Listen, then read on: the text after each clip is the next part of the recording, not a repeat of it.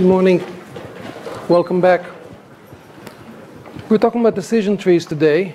Decision trees are old, simple, don't require much statistics or math. Easy to understand, but they are still useful.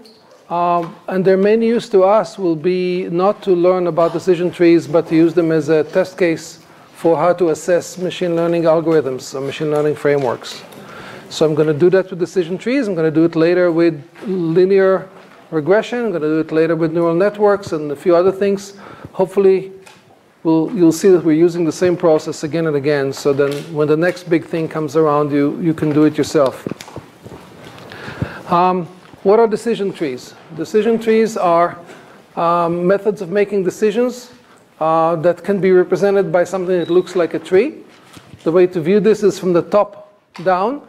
What you see in the squares are names of attributes in the problem. So the example problem we're working with is the same example problem that we worked with earlier, the enjoy sport problem. Although here, I think Tom Mitchell changed the name to play tennis, but it's the same problem, more or less. So outlook, humidity, and wind are all attributes. They are not all the attributes, but they are some of the attributes. The tree does not have to use all the attributes. And there's a decision procedure expressed or represented by this tree. And the way to understand it is to start at the very top, look at the outlook attribute, and given a new training example or a new test example, a new input, ask yourself, what is the value of outlook? What is the value of that attribute? Since outlook had three possible, so this is a different attribute than what you had in enjoy sport. In enjoy sport, I think the sunny had three possible attributes. Here, outlook has three possible values: sunny, overcast, or rain. Whichever one your current input has as a value, you go down that path. So if the outlook was sunny and that particular input, you next ask about humidity. And if humidity is normal, you give the answer as yes. If it's high, you give the answer no. You have to have here as many children as there are possible values for that attribute. So if an attribute is binary, it will have 2 children. If the attribute is trinary, it will have 3 children, and so forth. If the value of outlook is overcast, you don't ask any more questions. You give the answer yes. This is pretty straightforward. This is a very concise and unambiguous rule for how to classify new instances, as long as all of their attributes are known. I got a couple questions at this point. Usually, can you use the same attribute on both sides? Could you put humidity here and humidity here? Does it make sense, and are you allowed to do that? Yes, of course you're allowed to do that. It's a free country. You're allowed to do anything you want. Does it make sense? Yes, it does make sense. It could make sense. There's nothing wrong with that. So you may find the humidity attribute here, you may find it here, or alternatively you may find it here or anywhere else. In the real trees that are used in the real world, often you have many more branches. They go much deeper, although they're also useful when they're short in combination with others. Another question I get is, can you see the same attribute? Can you use the same attribute along the same path? Can you do that? It's a free country. You can do anything you want. But does it make any sense? No. Why doesn't it make sense? Come from the path issuing a value, so it doesn't make sense to check the value again. Right. Once you check the value once and you continue down the path in one direction, then the value is already corresponding to the direction you chose. There's no point in asking that question again. You could, but the answer is already known. So in real trees, you will not find the same attribute going down on one path, which means that there is a limit on the depth of the tree. What is the limit? The number of attributes. It won't be any longer than the number of attributes. Okay, what can you do with trees?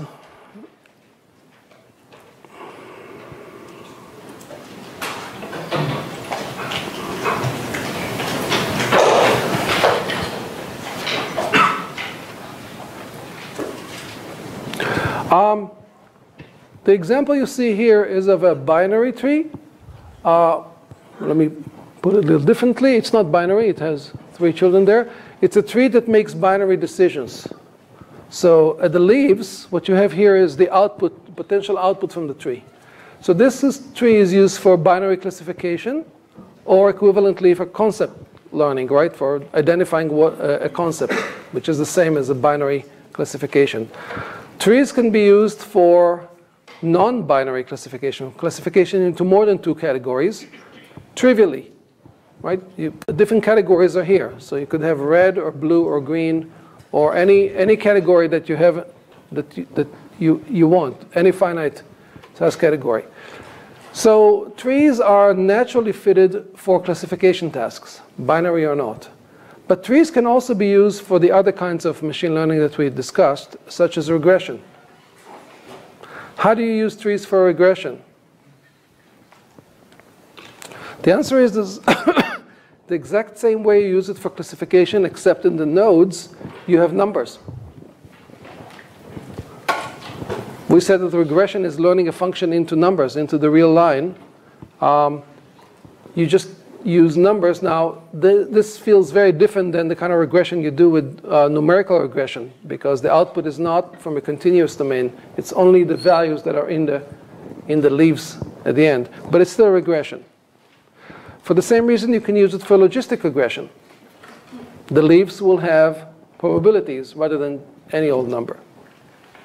You can even use it for density estimation. If you remember what density estimation is you're trying to estimate the probability of your input, trying to estimate the probability distribution over inputs. If you go back to your notes and you look at the kind of things we said we typically do with machine learning, it's classification, regression, logistic regression, density estimation. So in density estimation, the input would be some X, some record. You would look at the attributes, and then the output would be how likely or what is the probability of that particular input in the input distribution. You can do that as well. For the most part, the trees are used for classification and decisions, and this is why they're called decision trees. But keep in mind that they're not just for decisions, and not just for classification. In fact, a common name for trees is CART, which stands for classification and regression trees. Put it.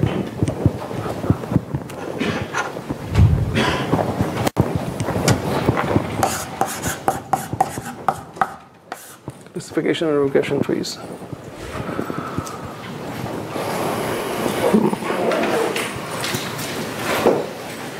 All right, let's see how we can represent different familiar functions in the formalism of a tree. Suppose we want to represent the function AND between 2 attributes, A1 and A2. I'm going to assume here that my attributes are binary, but they don't have to be. They could have multiple values, and we'll later talk about how to deal with attributes that have continuous values. How would you represent the AND function between 2 attributes in a tree? Well, we start constructing the tree from the top, from the root, but the root here is at the top. Which attribute should I put at the root? A1 or A2? It doesn't matter, meaning you could use either. Let's start with A1. A1 being binary, it has 2 possible values. By convention, I will draw the left child as the one that has the value 0, and the right child is the one with the value 1. Sometimes I may forget or be too lazy or be too much work to draw these, to put the 0 and 1. But remember that, that the left is 0. Okay, what do I do here? If A1 is 0, what do I do here to implement an AND? If A1 is 0, the answer is already known. I'm going to write no here, just to distinguish attributes as being 0, 1 from the output being yes or no. Just to make it easier to see what's an attribute and what's an answer. But I could also represent it as 0 and 1. So answer would be no. Oops. What do I do here? I have to ask about A2. If it says 0, I say no again. If it says 1, I say yes. Very simple tree that represents the end function. If I started with A2, I will end up with something very similar. So this tells us our first observation, which is multiple trees can correspond to the same function. So if you ever count, if you're ever in the need of counting, you have to ask yourself first, what are you counting? Are you counting functions, or are you counting trees? In this case, there's only two options, start with A1 or start with A2, but we will see later cases where there's an exponential number of combinations that all of different variations on a tree that all implement the same function. Is it a good thing? Is it a bad thing? I don't know. I guess we live in we're in a country of choice. People like choice. So at some point it could be negative, at some point it could be negative. I guess it depends. What if I want to take the end of 3 attributes?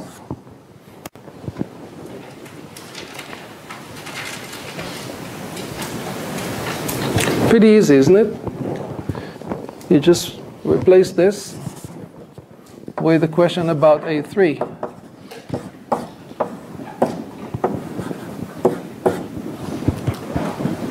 What if I want 10 attributes? I end up with a very imbalanced tree, right? Nobody says tree has to be balanced. So 10 attributes would mean that the depth of the tree is order 10. Can you make it shorter? No, I agree with you. I'm not going to give you theoretical proof, but common sense is you can't make it shorter. You need to consult all the... so you're going to have an imbalanced tree that you cannot balance. Oops. All right, what if I want an OR of A1, A2, A3? How do I implement an OR?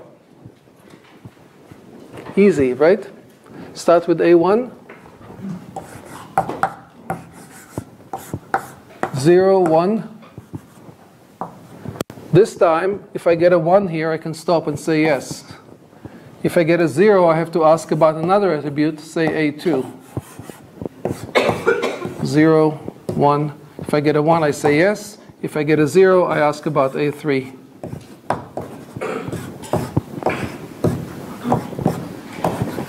So it's the mirror image of the end tree with the same problem, that it's imbalanced and you cannot balance it.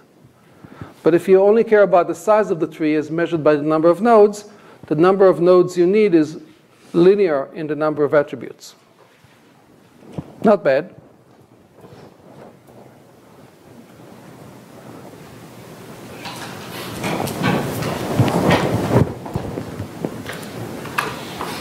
Let's try this middle function here.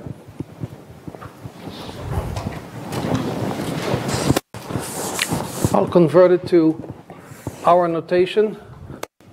We'll leave it A, B, C, D, and E. Let's assume that A, B, C, D, and E are binary attributes. How do I implement A and B or C and not D and E?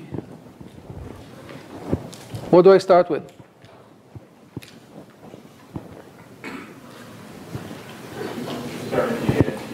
Start with A and B. Why? You're going to have to be stored that or B and not B and E. Okay. The two separate and then compare them. I would argue you could start with anything. Not clear to me that would make a significant difference, and maybe it does. You'll get different trees, but they will all implement the same function. So there are many, many trees you can build here. Let's start with the A and B. So here we have A, 0 and 1. A and B, meaning that if A is 0, we no longer ask about B, so let's go to 1. If B B is 0 here and 1 here. A and B, if A and B is satisfied, then we have an OR, but we don't care about the OR anymore, so we can say yes. So this is A and B is yes. But if A and B failed, let's say it failed here, bring it to here. Now we need to ask, now this clause failed, we need to hope that this one succeeded. We have to ask about C or not D or E, or actually all of them. So let me start with C, 0, 1. If 0, we can say no. This failed as well. If 1, we can ask about D. And if D is 1, we can say no, that failed again. If D is 0, we need to ask about E. And if E is 1, we can say yes, otherwise it's a no. Did I do that right? You agree with me? What about this guy? This is another case of the first clause, A and B failing.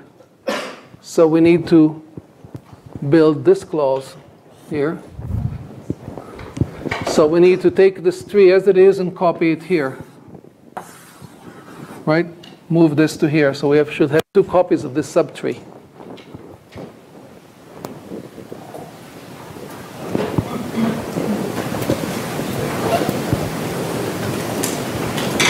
Nobody's going to ask me about just connecting this to here? Every year somebody asks, what happened? You're not awake enough. Maybe it's the 9 a.m. thing. Now admit it, didn't it occur to you? Yeah, of course it occurred to you. Right. Can you do that? Can you do that? Remember what country we're in? Of course you can do it, but what does it mean? Is it a tree? No, it's not a tree. It's a DAG, right? So if your goal is to build a tree, then you can't do that. You can't connect from here to here. Sorry. It's not. But if you're willing to have a DAG, that's fine. So tree versus DAG. DAG is directed acyclic graph. A tree is a type of DAG, but not all DAGs are trees. Trees are DAGs that don't have cycles. Should we use DAGs? Should we use trees? Does it make a difference?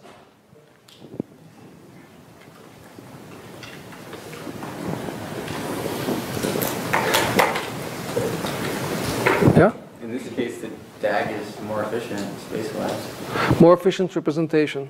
Yeah. In this case, a DAG is a more efficient representation. Okay. So that might be a reason to use one versus the other. What difference does it make if we use DAGs or trees or, I don't know, cars?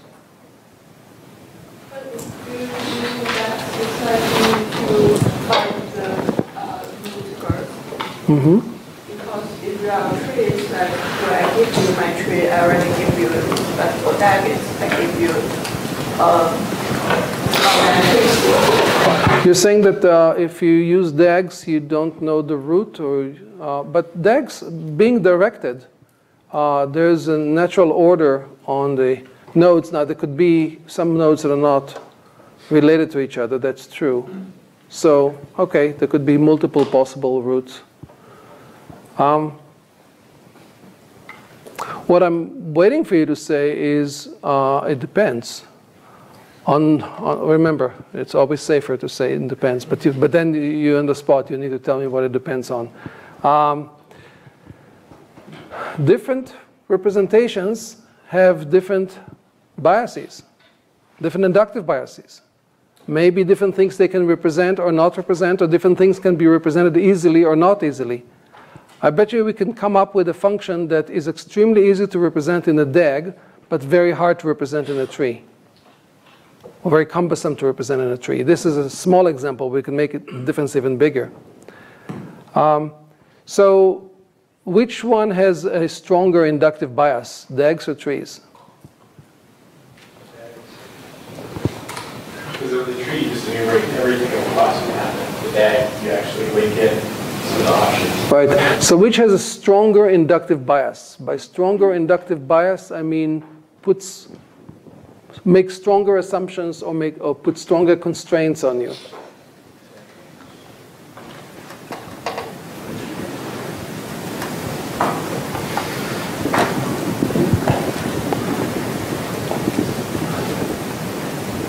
Every tree is a DAG, but not every DAG is a tree. So the set of all trees is a subset of the set of all DAGs. So if you restrict yourself, say, to trees or DAGs that have no more than 100 nodes, which mechanism would allow you to represent more functions? DAGs of 100 nodes or trees of 100 nodes? Definitely DAGs will represent more, at least as many, mathematically guaranteed, because every tree is a DAG. And chances are they would represent many, many more. So when one formalism can represent more functions, does it have a stronger or a weaker inductive bias? Weaker. A strong inductive bias means stronger constraint, representing less. Which should we have, the stronger inductive bias or the weaker inductive bias? Thank you. On what? I'm not sure. How much data we have? Yes. When we talked about how strong of assumptions to make, we said that you want to make the strongest assumptions you can, the strongest assumptions that you feel reasonably confident are correct, right? But you're also driven by how much data you have. If you have a lot of data, you can afford to not make as strong of an assumption. So you always have to make assumptions.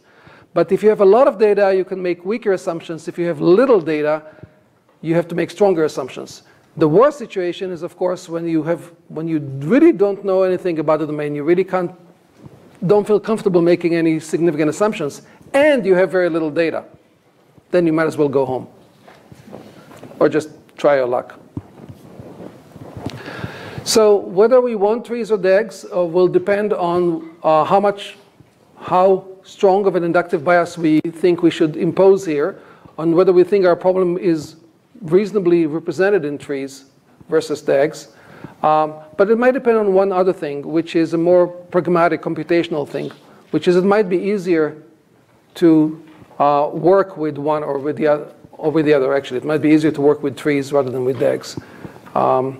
So you may be able to come up with an optimal tree in some sense, but not with an optimal DAG. That's not because DAGs are a bigger set. It's not a question of the size of the set. Some sets are easier to search than others. In fact, there are situations where a larger set is easier to search than a smaller set that is a subset of it. It's a function of the set itself, not of its size. Okay, so this is about DAGs. Let's try XOR.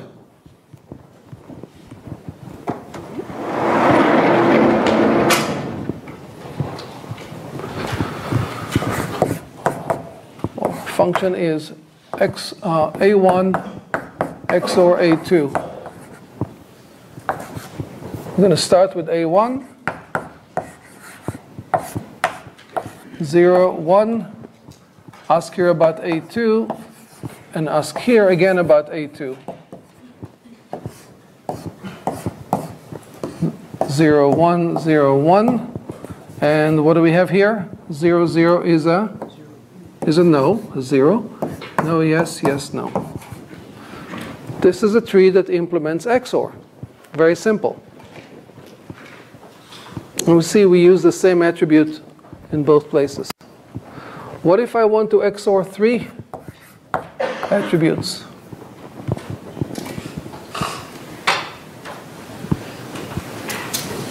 How would you do it? Add another layer. Add another layer. Okay, you got it. A3, A3, A3, A3. I'm getting lazy here, so I'm just going to do this. This is 0, 0, 0, so this is no, yes, yes, no, yes, no, no, yes. What if I want an XOR of 10 attributes?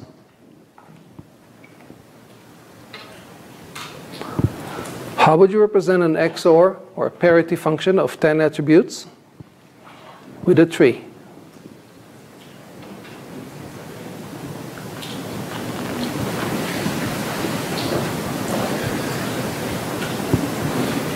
Yeah? Maybe a complete binary tree of 10 levels. Complete binary tree of 10 levels. So you're going to add A4 here, and then A5, all the way to A10. When you get to A10, you have 1,024 nodes at the bottom, right? So the number of nodes in that kind of a tree is going to be exponential in the number of attributes. It's going to be 2 to the number of attributes, maybe plus 1. Can you do XOR with fewer than that many? Can you build a tree that will implement the XOR function without having to spell out the entire tree? I see some heads shaking, and I would agree with that. You can't. The one way to think about it is the property of XOR that I mentioned to you the last lecture, that it is maximally sensitive to each one of its attributes. No matter the value of all other n-1 attributes, the value of the last attribute changes the function completely. Always guaranteed to change the value of the function. If you flip it, it'll change the value of the function. So you must consult all 10, which means all paths must be, in this case 10, all paths before they terminate in a leaf, must be of depth 10. And there are 2 to the 10 such paths. So maybe trees are not very good for XOR. That's one conclusion. Slight variation on this. XOR is the parity function. It says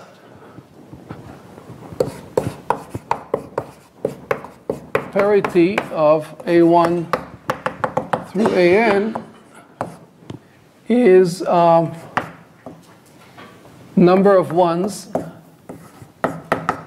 Ones is odd. If it's odd, you say yes. If it's even, you say no. Right? That's what an XOR does. It counts the number of ones. You can ask a different question like M of n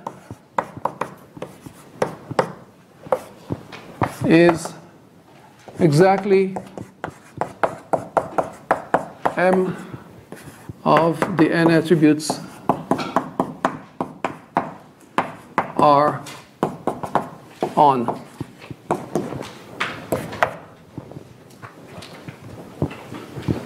So you're given a bit vector of n values. These are the n attributes. And you're asked to count the number of attributes that are on. And to say yes only if exactly m are on. And there are variations. You can say yes when at least m are on, or at most m are on, and so forth. Let's say the exactly m are on. How big will the tree be? M levels, because you're going to check n levels of the UN. So you're going to have to check at least m levels. If you're counting to m, you have to check at least m levels. But if some of them are not on, you have to keep checking, right? So the tree is also going to be exponential. Somewhat smaller than the XOR tree, but also exponential. And the variations with at most or at least are going to be also somewhat smaller, but still exponential. So the take-home message: decision trees are not good at counting. They're not meant for counting. You can kind of contrast it with standard linear regression. where it's very easy to throw in many covariates and to make make the output proportional to the value of the covariates. If the value is greater, something like this, the M of n would be very easy to do a linear regression. We'll talk about linear regression very soon. So the take-home message is decision trees or trees are good for some things, naturally fitted for some things, and not so easily fitted for others.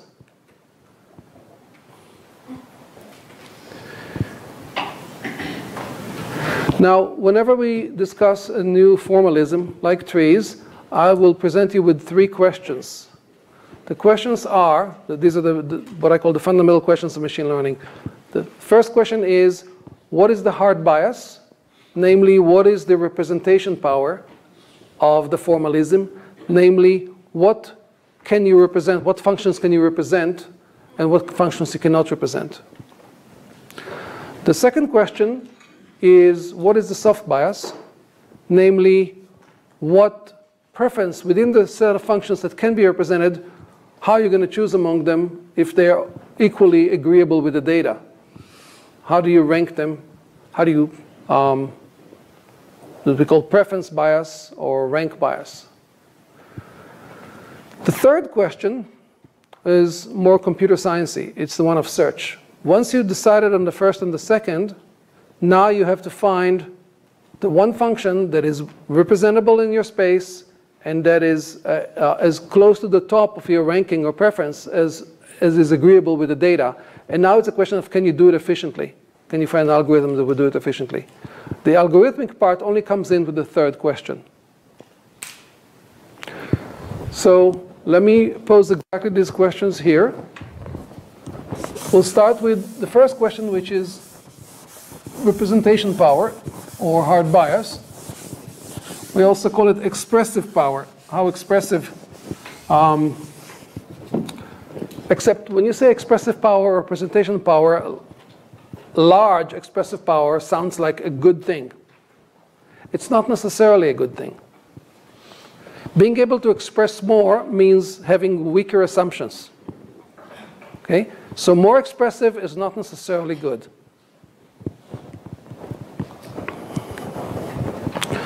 So machine learning question 1.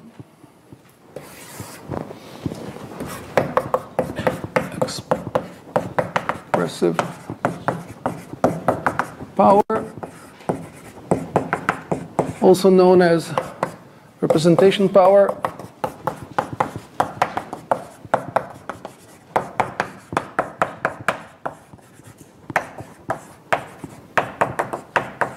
Also known as hard bias.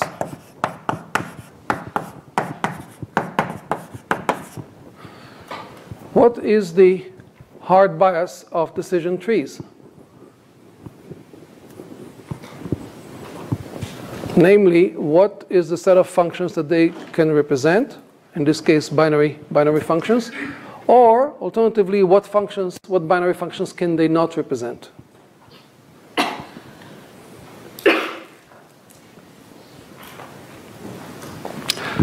To remind you, when we discussed conjunctions, it was very easy for you to come up with examples of functions, binary functions that are not representable as conjunctions.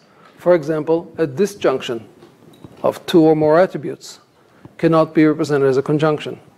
An XOR cannot be represented as a conjunction. Well, we saw that trees can represent ANDs, and they can represent ORs, and they can represent XORs. So what can they not represent?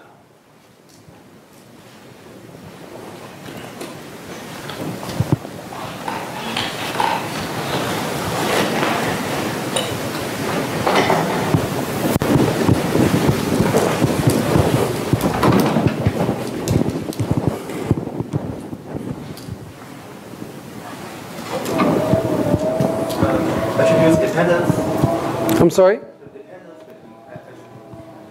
The dependence between attributes. So how do you translate it into a function, a binary function, that cannot be represented by a tree? So I'd like you to please form groups of adjacent students, size 3 is ideal, but if you're 4, that's still okay. 2 is okay. And reach a conclusion, please. Discuss it and reach a conclusion.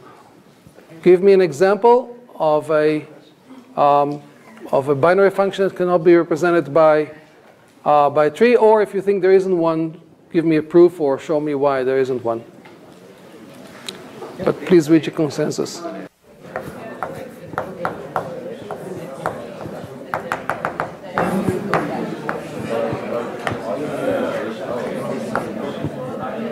Okay, did anybody find an example of a function that cannot be represented, a binary function that cannot be represented by a tree? Yes? Just a question of clarification. What do you mean by binary function? Normally what I mean by binary function is a function whose output is binary.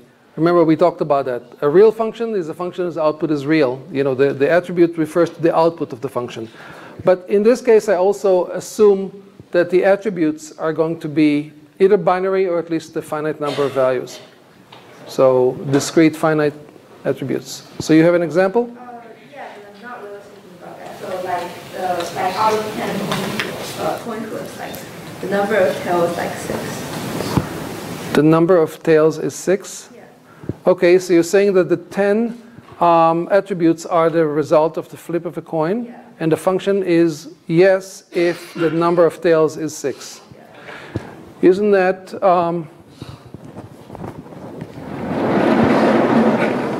isn't that an M? Or I didn't put it here, I erased it. So isn't that a case of counting to 6?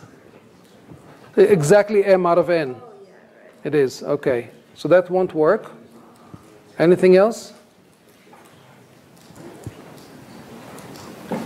Yeah? So it could be something which involves, so let's say, output of A1 and A2 and whatever is the value of the function at that point, and that function is taken into, the value is taken into account to calculate the value function on other values. You're talking about a function that has a memory of previous inputs, such that it does some computation on one input, and then the result of that computation is considered an input to another function.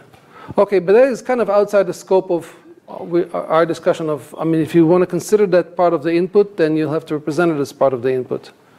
So I wouldn't consider that a kosher example. Yeah? Mod function? Which one? A modulus function? So like mod 3 or something? Mod. Yeah. Okay, that's interesting. So a mod function we'd need to represent the numerical inputs as let's say bits. Yeah. And what makes you think that a mod function would not be representable as a tree? Because it has to be cyclic. But the mod is, that's true, but the mod is operating on numbers that must have finite magnitude, because we have a finite number of attributes, a fixed number of attributes.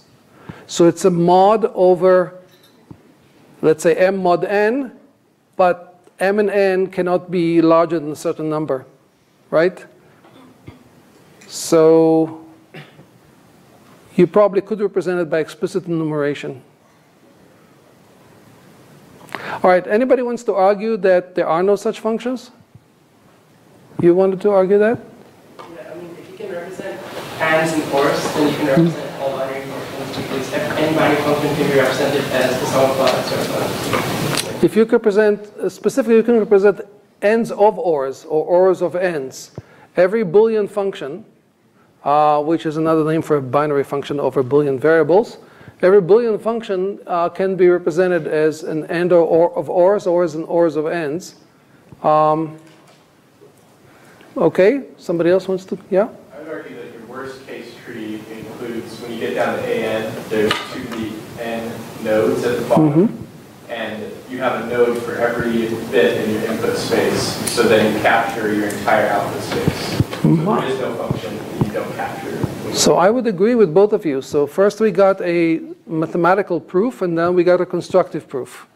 The mathematical proof said we know that every Boolean function can be represented as ends and ors as long as you show me that you can represent any ends of or ors of ends in a tree, then you can represent anything. And here we got, let me go in detail over the second proof, which is a constructive proof.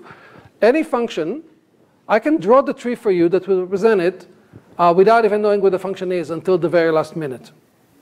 So the tree, in fact, I have one tree that could represent all functions by just changing the values of the labels. So any function from a to n, I would represent, say, a1 here and a2 at this level, just like I did for the XOR function. And a3 here, and so forth. I will continue to build it. Sorry, this is 3. Until I get to an. And there are going to be lots of ans here, right? There's going to be an exponential many of them.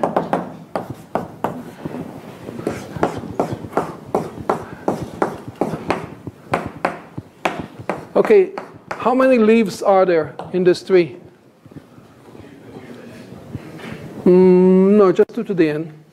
Isn't there 2 to the n ans and then the outputs are? No, ans. Ans, there's 2 to the n minus 1, maybe. So a1s, there's 2 to the 0. Oh, right. Okay, so there's 2 to the n here, 2 to the n minus 1 here. And there are 2 to the n, well, I should use the same n. Yeah, this is n.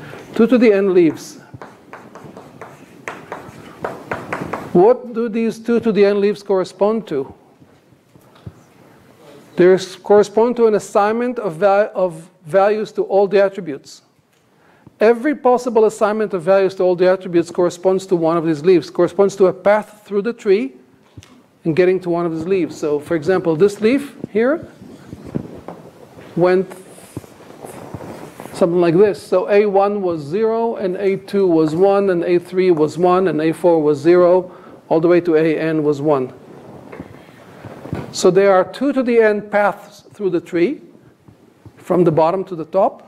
Each path corresponds to a particular, distinct, unique assignment of attribute values.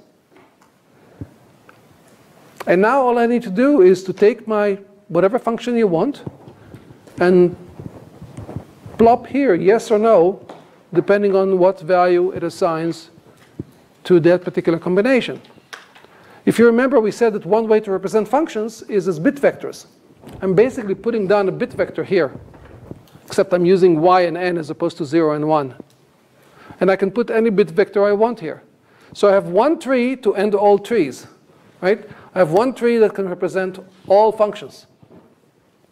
Of course, some functions can be represented with much smaller trees. So what is the hard bias of trees?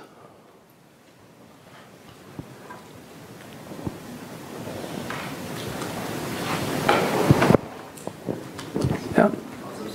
I'm sorry? The hypothesis space is the concept space. Okay. Yes. So in other words, there is no hard bias. You can represent anything.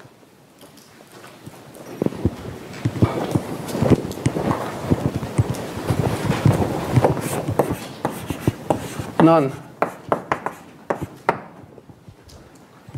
Or the hard bias is none, the representation power is complete.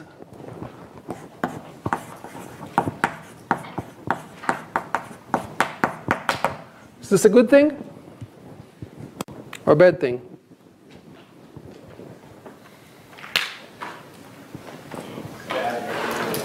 I'm sorry? Enumerate a bunch of functions. So I would say if you force me to say if it's good or bad, I would say it's bad because it doesn't impose any constraint. It doesn't bring in any assumptions. You can't do learning in the space like you said. Unless you intend to bring in the constraints through the soft, through the soft bias. So maybe it's not bad. Maybe it's a good way to go to do it through the soft bias, but by itself, it's not enough for doing learning. So that means we need to introduce soft bias. Now think about the space of trees, space of all trees, and think about what kind of soft bias might you want to introduce. Question? When we were talking about trees versus DAGs, like when we were saying that there was a difference, is that only based on like if you constrain them? Yeah, I'm glad you remember that. When I was talking about DAGs versus trees, and I wanted to say that DAGs are strictly more powerful than trees, and trees are a subset of DAGs, if you remember. I kind of stopped myself and added a constraint that, let's say they have 100 nodes each. Remember that? I said the set of functions you can present with trees of 100 nodes versus DAGs of 100 nodes. And that is exactly why I did that. Because if you don't restrict the number of nodes, if trees can represent anything, then they're no less than DAGs. Exactly right. All right, now let's impose a soft bias. What bias would you impose on trees? What do you think would be good trees to have? If you could represent, all right, let me stop here and give you time to think.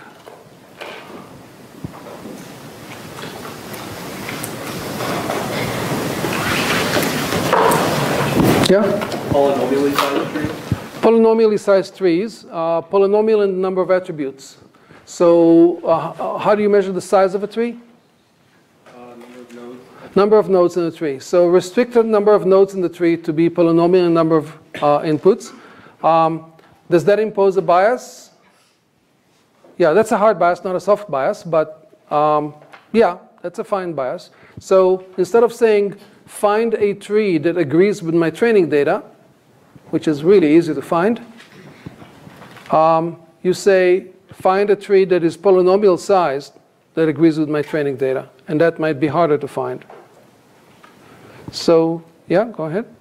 Make the tree less redundant. I mean, to meet our data, there's many different kind of size of trees. Maybe if we reach the node and we find all the decision made after that is useless.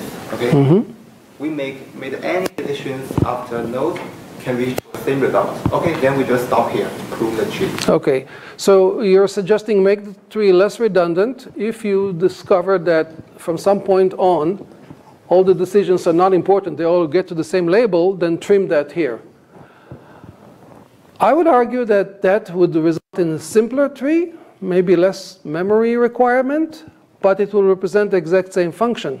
If you did not a priori cut out from consideration, so if you do that, the set of trees you end up with still can represent any function. You didn't throw away any functions. So you still didn't change the hard bias. It may be a good thing to do, but you didn't change the hard bias. Any function that could be represented before you did your operation can still be represented after you do your operation. Because your operation does not change what the function is. It just changes the representation, makes it simpler. Yeah? So if you wanted to introduce a soft bias, you could start by enumerating all trees of size 1 node, and then all trees of size 2 nodes, and then 3 nodes. And you sort of just decide where you cut off. Right. So your suggestion is effectively the soft bias should be the size of the tree measured by the number of nodes. And you're giving a particular way of going about trying to find the smallest tree possible. Yeah, size of tree is a very reasonable bias. Why? So number of nodes, you all seem to suggest that we should have small trees, as in small number of nodes. So what does soft bias means? It means that if you have two trees that both agree with the training data, but one of them is much smaller, have fewer nodes, you would prefer that as the answer. Now the two trees, one big, one small, that both agree with the data, may not agree with future data. So it's important which one you choose, right? You want to choose the one that will likely agree with future data too. And do you feel the smaller one will do that? Why? It uses less parameters, so easier to generalize. It uses fewer parameters and therefore easier to generalize. You seem to agree. Well, at least you look like you were agreeing.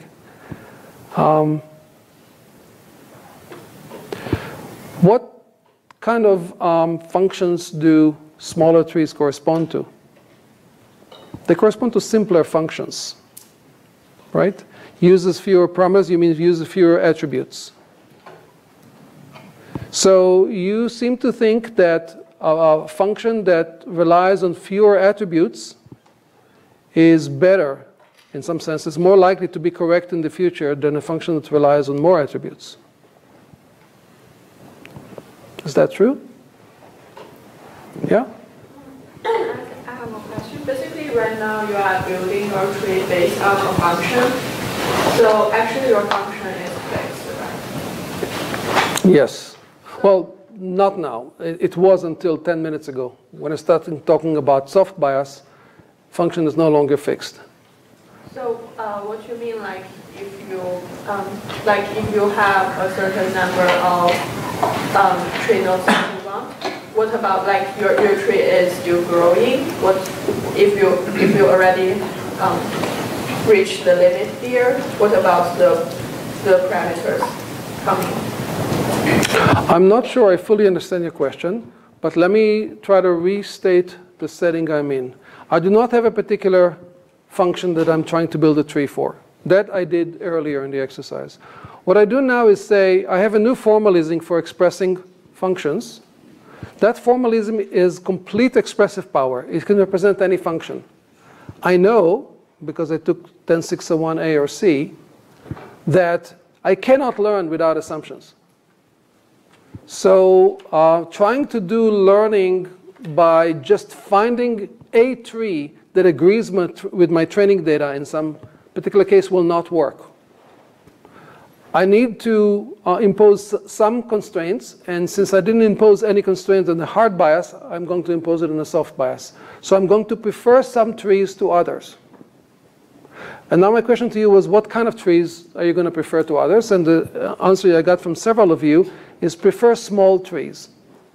What that means is it's a principle that I would apply to any problem I'm trying to learn. I'm going to take my training data and figure out, let's say, at least conceptually, all the trees that agree with it, of which there are exponentially many. But then among all the trees that agree with my training data, I'm going to pick one as my answer. And you seem to suggest that I should pick the one that has the smallest number of nodes from all the trees that agree with my training data. And that may be a reasonable thing to do, but I'm asking you why. Why do you think, presumably your goal is to pick the one that will do well on future data. So why do you think that the smallest tree in that set is more likely to do well on future data than a large tree? A small tree corresponds to a simpler explanation, right? Small tree, the size of the explanation is the number of nodes, how many things you have to say. Why do you think that the simpler explanation is the correct one, or is the one that's going to do better in the future? Yeah? Can you use the development training set to do the decision training? Last one we have a development. Right. So you can adjust the hierarchy of the levels of the decision trees. Like, you have a threshold. You prefer the smaller ones, but you have a threshold. The minimum. You may very well be able to do that. I'm asking a much more fundamental question. I'm asking, why do you think a small tree is better? My point is, if you have a smaller tree, it's better if it is not that small, and you can still have some prediction power if you have that kind of smaller trees. Are you suggesting that we use the development set to choose from the set of... all right, let me, I think I'm not being very clear here.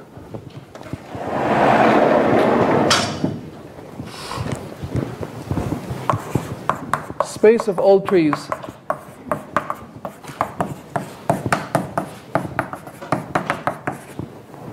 This is a very big space.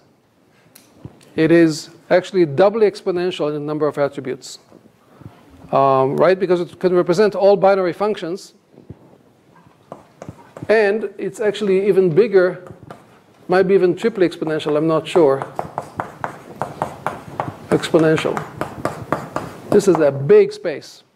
Number all possible trees. Small, large, any order of attributes and so forth. Now you have training data. It's labeled. You go through the process that I had you go through in your homework number 2 of elimination. Conceptually, it's going to be computationally difficult or impossible because the space is very large. But here's your training data. These are the A's, attributes, and here's the Y, the value.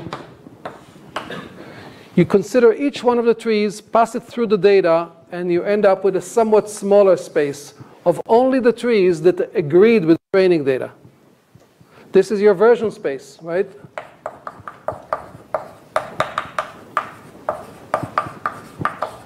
It could still be extremely large, but it's smaller than this because many, many trees don't agree with this data. Now, how do you choose a member of this? You suggested pick the one that has the smallest number of nodes. If multiple trees have the smallest number of nodes, just pick one randomly among them. But prefer trees that have smaller nodes. And my question to you is, why? Yeah?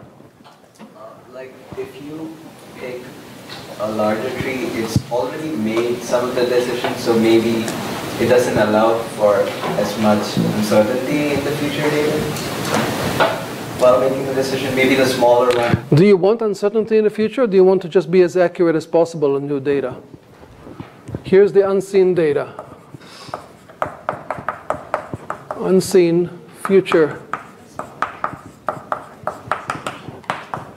data. Who do you pick from here? Whom to pick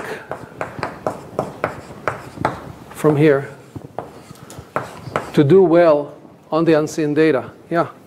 So we always have to assume that there is some kind of structure in the problem that we're trying to solve, or nothing makes any sense. If we have a large tree, the tree can effectively just encode the training data to some degree, depending on how large it is. Whereas a small tree has to find some kind of structure that holds on at least the examples that it's seen. And if we assume that the training data are representative of the general data, then it stands to reason that the patterns that we've found on the training data might also hold on the test data. Let me paraphrase that. Let me first say I agree with it. We are hoping to learn because we're hoping that there's some kind of regularity in the data. And if you found a simple explanation that explains all this data, you probably latched onto that regularity or something close to it.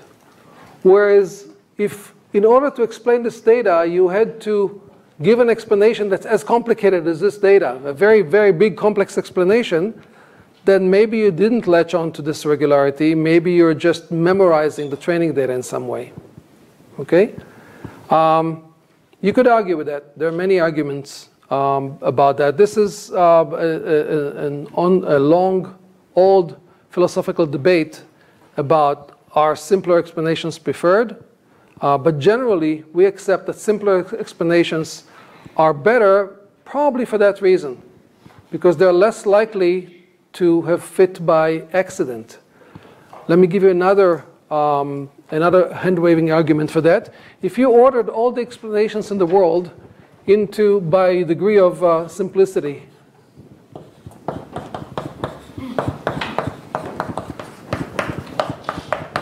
at the top would be the simplest explanations. There are far fewer simple explanations than there are complicated explanations. So this would look like a pyramid. Very simple, and then simple, and then kind of simple, and then really complicated.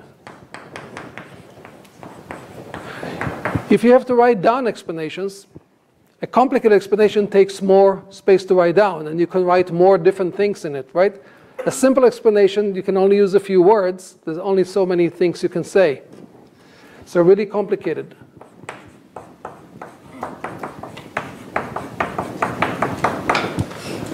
So just from a numerical consideration, if you restrict yourself to a simple explanation, you restrict yourself to a very small set, And the fact that you managed to find a member of that set that explained all the data is significant. It's not trivial. If it explains all the data, it probably is onto something, hand waving. Whereas if you have a huge space of possible explanations, it's easier to find something that would fit the data for no good reason, namely latch onto the data, namely overfit. It is easier to see that in a numerical example. So let me give you this numerical example. Here you have x and y. It's a function from x to y.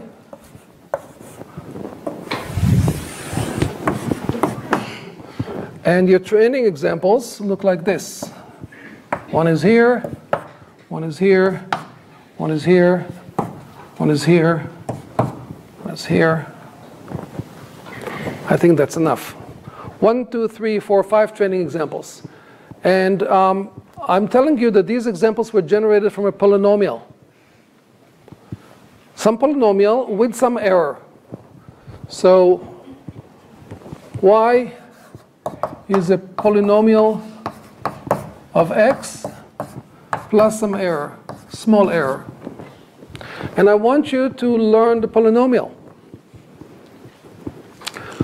Which polynomial will you learn? Well, you can try to fit a second degree polynomial. That's a parabola. And we know how to fit a parabola so that it minimizes sum of squared errors to the points. And it would look something like this, maybe. Maybe more like this. Here are the errors.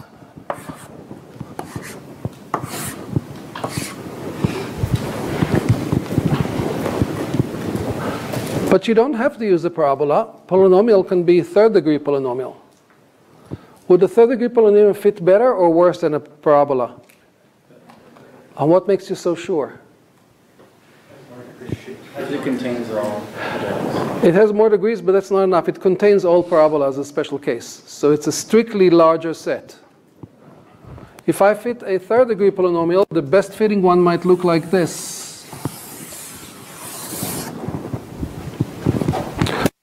Here they are very similar. So this is degree 2, this is degree 3. Here they look similar. Maybe it's not a big difference. But here there's a huge difference between them. So whichever one I choose can have significant consequences for future data points. If the future data points fall here, there's a big difference. I still didn't fit it perfectly. But there's a fundamental theorem in algebra, I think, that says that if you have n data points, you can perfectly fit an n-1 degree polynomial to them. N data points in general position. So here we have 5 data points. I could fit a 4th degree polynomial with no error at all. It would look like, what would it look like? I'm guessing it would look like this.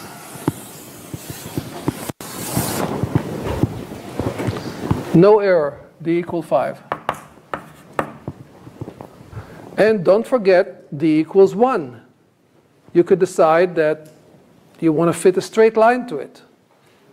Doesn't look great, but you can do the best you can with a straight line. It might look something like this. And you can even fit a degree 0 polynomial, which is a constant, which is a flat line. Which of these should you choose? Which function should you provide as the output of your learning?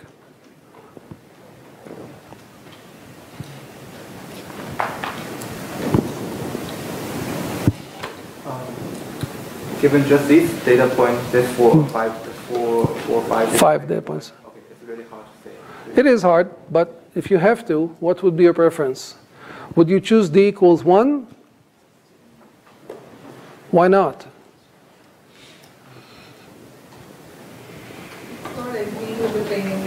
It doesn't seem to agree with the data. You don't expect it to produce data. I mean, you expect it to produce data that's more or less along the line, right? So, I mean, if you're judging by agreement with the data, you should take D equals 4, right? It has 0 error. The agreement with the data is perfect. Yeah? You're going 2 or 3 because it's more generalizable for future data probably. You're saying that you should take 2 or 3 because they're more generalizable to future data points. I agree with you that the criteria should be which one will generalize best to new data points, which will do best on, say, a point here, or a point here, or a point here. But you didn't quite tell me why you think D2 or D3 will do better.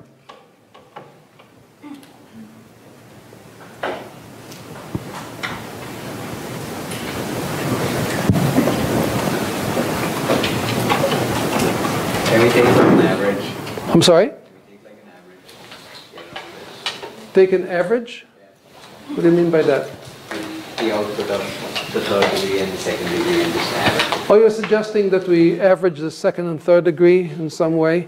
But I'm asking why even second and why do you choose D2 and D equals 3?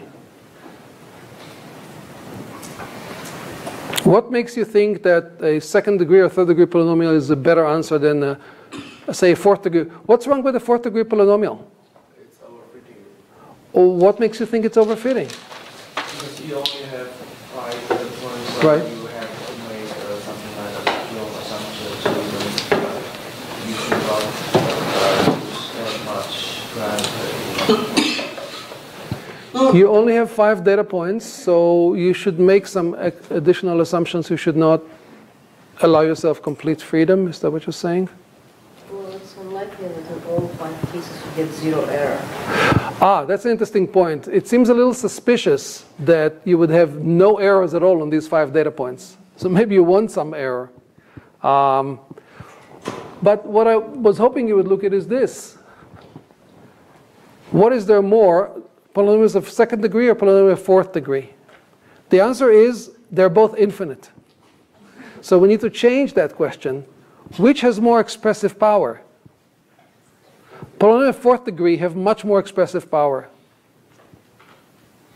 It's easy to see if you compare it to polynomial of first degree, straight line. There are things that a parabola can do that a straight line cannot do. In fact, many, many things. And there are things that a third degree polynomial can do that a second degree polynomial cannot do. So there's a hierarchy of polynomial expressiveness. And if you go down the pyramid to the place where you can express anything, you can match any 5 data points, the chances are that you will not find regularities. You will basically be learning overfitting. You all said the right thing. I was just looking for a different way of thinking about it. By giving yourself too much freedom, you will fit the training data beautifully, maybe more than is reasonable, more than you would expect, but there's no reason to think that you latched onto something regular, into the rule that underlined the data. By the way, I might choose D equals 1. Why might I choose D equals 1 straight line?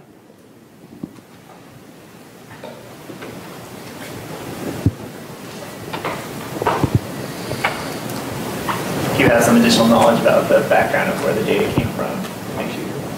If I have some additional background knowledge about where the data came from, if I have some reason to think that the dependence is linear, now how does that agree with the data, with the fact that it's all over the place?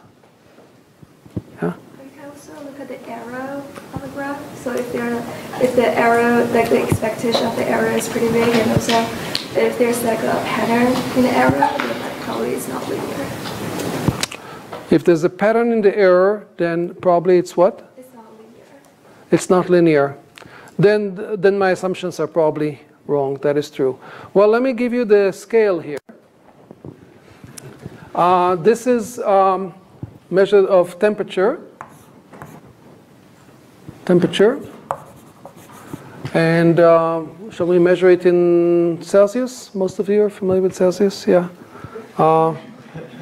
This would be someone's temperature, and it would be 37.0 is here, 37.01 is here, and 37.0005 here, and 006. In other words, I fooled you by stretching the y-axis. These are really tiny measurements with lots of, thermometer error, and this is like measured in, say, minutes. So you take someone's temperature, and maybe it gradually moves up a little bit.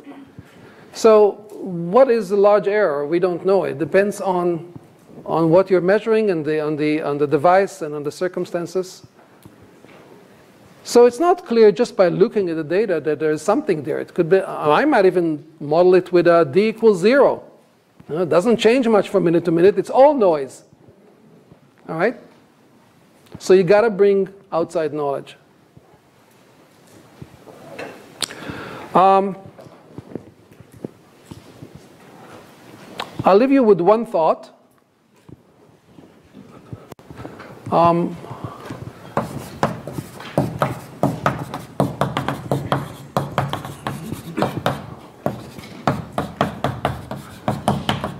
We're trying to maximize agreement with the training data in the case of the polynomial. The higher the degree, the better it agrees with the training data until you get to the extreme point of d equals 4, and then it agrees with it so well that there's absolutely no error, which is a little suspicious. But in general, better agreement with the training data is better. At the same time, we're also trying to make it as simple of an explanation as possible. In the case of polynomials, that means a lower degree.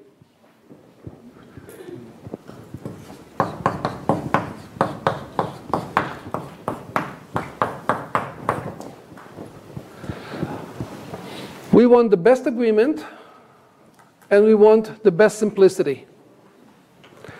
If we add them, and we take the argmin over all functions, I know this is very mathematical. This is the essence of machine learning. This is the second thing I want you to learn. The first thing is that no learning without assumptions. The second thing is that almost all learning involves minimizing, or actually it's maximizing, if you talk about agreement.